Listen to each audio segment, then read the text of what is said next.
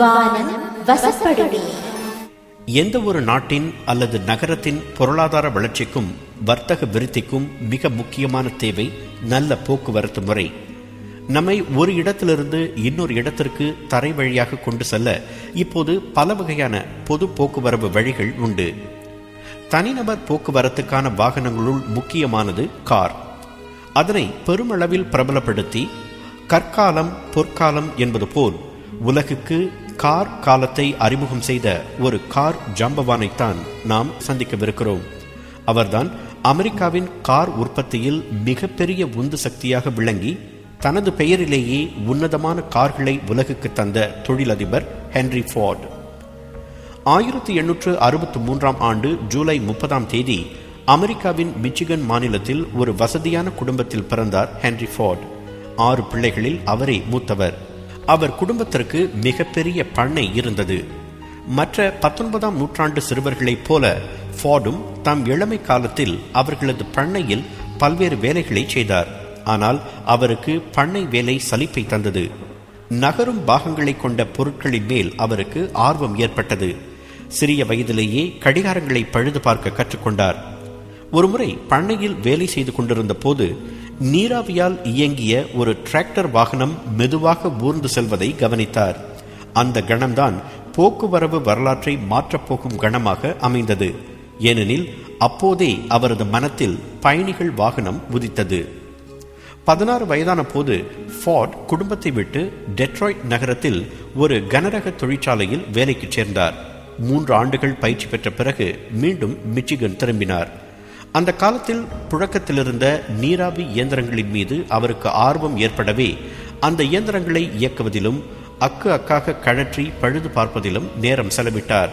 அதே நேரம் பண்ணைகளில் பயன்படுத்தக்கூடிய எரிவாயுவில் இயங்கும் பல்வேறு இயந்திரங்களை உருவாக்கினார். அவருக்கு 30 வயதான போது சிகாகோவில் நடைபெற்ற ஒரு கண்காட்சியில் பெட்ரோலில் இயங்கிய தண்ணீர் பம்ப் ஒன்றை கண்டார். அதை ஏன் ஒரு வண்டியில் பொருத்தி பார்க்க முடியாது என்று சிந்தித்தார். அதே ஆண்டு தாமஸ் ஆல்வா எடிசனின் நிறுவனத்தில் $100 சம்பளத்துக்கு தலைமை பொறியாளராக சேர்ந்தார். அடுத்த 2 ஆண்டுகளில் பெட்ரோலில் இயங்கும் ஒரு காரை உருவாக்க அயராது உழைத்தார் ஃபார்ட். 1896 மே மாதம் பல்வேறு உதிரி பாகங்களையும் பழைய உலோகங்களையும் கொண்டு தன் வீட்டின் பின்புறம் இருந்த ஒரு செங்கல் கூடாரத்தில் தனது வாகனத்தை வடிவமைத்தார். மணிக்கு 10 மைல், மணிக்கு 20 மைல் என 2 வேகங்களை தரக்கூடிய இருவேறு வார்பட்டைகளை வடிவமைத்து பொருத்தினார். ஆனால் பிரேக் கிடையாது. அதனை பின்னோக்கியும் செலுத்த முடியாது. அதற்கு குவாட்ரி சைக்கிள் என்று பெயரிட்டார். பார்ப்பதற்கு சைக்கிள் போலிருக்கும். ஆனால் 4 சக்கரங்களும் ஓர் இருக்கையும் கொண்டிருக்கும். ஆர்வமாக அதை ஓட்டி பார்க்கலாம் என்று முற்பட்ட போதுதான் கூடாரத்தின் கதவு சிறியதாக இருந்ததை அவர் உணர்ந்தார். தன் கண்டுபிடிப்பை உடனே சோதிக்க வேண்டும் என்ற ஆர்வத்தில் ஒரு கோடரியை எடுத்து செங்கல் சுவற்றை இடித்துவிட்டு அந்த வாகனத்தை வெளியே கொண்டு வந்தார். அவரது வாகனம் சாலையில் வலம் வந்தது.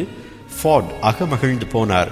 தொழிலியல் உலகில் அது மிகப்பெரிய மாற்றத்தை கொண்டு வந்தது. 1903 அவர் மிச்சிகனில் ஃபார்ட் மோட்டோ கம்பெனி என்ற நிறுவனத்தை தொடங்கினார். அமெரிக்கா பறந்து விரிந்து கிடப்பதால் ஒரு காலத்தில் கார்களுக்கான தேவை நிச்சயம் அதிகரிக்கும் என்று நம்பிய ஃபார்ட் கடுமையாக உழைத்து 1908 மாடல் டி என்ற காரை உருவாக்கினார். செல்வந்தர்கள் மட்டுமல்ல, சாமானியர்களும் கூட காரை அனுபவிக்க வேண்டும் என்பதுதான் அவரது அடிப்படை விருப்பமாக இருந்தது. அதனால் காரின் விலையை மிக குறைவாக வைத்திருக்க தயாரிப்பு செலவுகளை கவனமாக பார்த்து கொண்டார். அப்போது அந்த காரின் விலை என்ன தெரியுமா? வெறும் $500 தான். தற்போதைய நவீன கார்களின் முன்னோடியான அந்த மாடல் டி வாகனம் ஆயிரக்கணக்கில் விற்பனையாக தொடங்கியது. 18 ஆண்டுகளில் 15 மில்லியன் கார்களை விற்றது ஃபார்ட் நிறுவனம். ஃபார்டின் தொலைநோக்கு மிக்க தலைமையின் கீழ் அந்த நிறுவனம் அபரிமிதமான வளர்ச்சி கண்டு உலகின் மிகப்பெரிய செல்வம் கொழிக்கும் தொழிலதிபராக அவரை உயர்த்தியது. ஃபார்ட் புரட்சிகரமான இன்னொரு காரியத்தையும் செய்தார். ஊழியர்களின் நலனை பெரிதாக மதித்ததால் அவர் சம்பளங்களை கூட்டி வேலை நேரத்தை குறைத்தார். அப்போது 9 மணி நேரம் வேலை செய்தால் $2.34 சம்பளம். ஃபார்ட் என்ன செய்தார் தெரியுமா? இருந்த சம்பளத்தை இரட்டிப்பாக்கி ஒரு நாளைக்கு குறைந்தபட்ச சம்பளம் $5 என்று அறிவித்தார். மேலும் வேலை நேரத்தை 1 மணி நேரம் குறைத்து 8 மணி நேர வேலையாக்கினார். பல பொருளியல் நிபுணர்கள் அவரது அந்த நடவடிக்கையை எள்ளி நகையாடினர். ஆனால் ஊழியர்கள் மகிழ்ச்சியாக இருந்ததால் உற்பத்தி திறன் பெருகி நிறுவனம் அபரிமித வளர்ச்சி கண்டது. வாழ்வில் செல்வம் கொழித்த அளவுக்கு அவரது மனத்தில் கருணையும் ஊற்றெடுத்தது. டிசன் இன்ஸ்டிடியூட் என்ற அமைப்பை உருவாக்கி பல்வேறு சமூக நல பணிகளுக்காக தன் சொத்தில் பெரும் பங்கை செலவழித்தார் அந்த தொழில் மேதை. போரை அறவே வெறுத்த அவர் 1ஆம் உலகப் போரை முடிவுக்கு கொண்டு வர விரும்பி ஐரோப்பாவுக்கு பயணமும் மேற்கொண்டார். 1936ஆம் ஆண்டு தனது மகன் எட்சல் ஃபார்டின் தலைமையில் ஃபார்ட் ஃபவுண்டேஷன் என்ற உன்னத அறநிறுவனத்தை தோற்றுவித்தார் ஹென்றி ஃபார்ட். அந்த அறநிறுவனம் உலகம் போற்றும் பல உன்னத அறப்பணிகளை மேற்கொண்டது. 1943ஆம் ஆண்டு எதிர்பாரா விதமாக மகன் எட்சல் இறந்து போனதால் தானே ஃபார்ட் நிறுவனத்தின் தலைமை பொறுப்பை ஏற்றுக்கொண்டார் ஃபார்ட். 1947ஆம் ஆண்டு ஏப்ரல் 7ஆம் தேதி அவர் தமது 84வது வயதில் காலமான போது ஃபார்ட் ஃபவுண்டேஷன் எனப்படும் உலகின் ஆகப்பெரிய அறநிறுவனத்தை விட்டுச் சென்றார். வாழ்வில் செல்வம் சேரும் போது சுயநலமும் சேர்ந்து கொள்வதை பலமுறை சந்தித்திருக்கிறது வரலாறு. ஆனால் போக்குவரவு துறையில் மிகப்பெரிய பங்களிப்பை செய்து செல்வந்தரான ஃபார்ட் மிகப்பெரிய சமூக கடப்பாட்டை காட்டினார். சமூக நலத்திற்காக தன் சொத்தை வாரி வழங்கினார். வாகனம் ஓட்டிக்கொண்டே இந்த நிகழ்ச்சியை நீங்கள் கேட்டுக்கொண்டிருந்தால் ஃபார்டுக்கு நன்றி சொல்லுங்கள். ஏனெனில் அவரது ஆய்வுகளும் சோதனைகளும் வியர்வையும் தொலைநோக்கும் தான் உங்களது வாகனத்துக்கு பின்னால் இருப்பவை. சமூகம் மேம்பட வேண்டும் என்ற எண்ணத்தோடு உழைப்பவர்களுக்கும் வசதி வரும்போது அதே சமூகத்திற்காக வாரி வழங்குபவர்களுக்கும் வானத்தை வசப்படுத்துவது வரலாற்றின் கடமை.